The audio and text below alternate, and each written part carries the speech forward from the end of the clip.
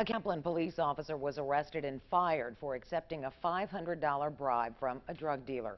Mitchell Guidros is behind bars, facing charges of public bribery and malfeasance in office. News 10's Britt LaFaso tells us how the investigation into Guidros also led to a massive drug bust. Not only did Kaplan police arrest this officer for public bribery, through their investigation into this officer, they were also able to take 492 grams of cocaine and 68 grams of marijuana off of the streets. Take a look at this. Kaplan police say the man selling this cocaine, Kylan Mesh, bribed Officer Mitchell Guidros with $500.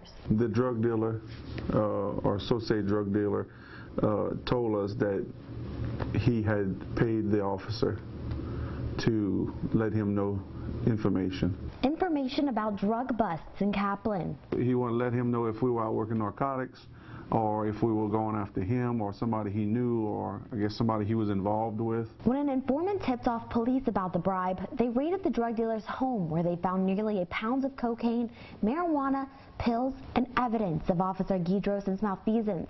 He was arrested. We have zero tolerance for narcotics. Chief Hardy says Guidros is the fourth employee he's had to fire in the last year. 2 officers were recently fired for making racist comments.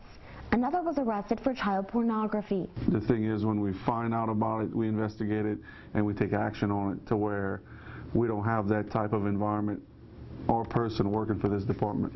The drug dealer who did bribe the officer was not charged with just 1, but 3 counts of public bribery. Police tell me that he also tried to bribe 2 other officers who, of course, did not accept the bribes.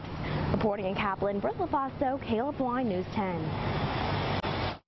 Thank you, Britt.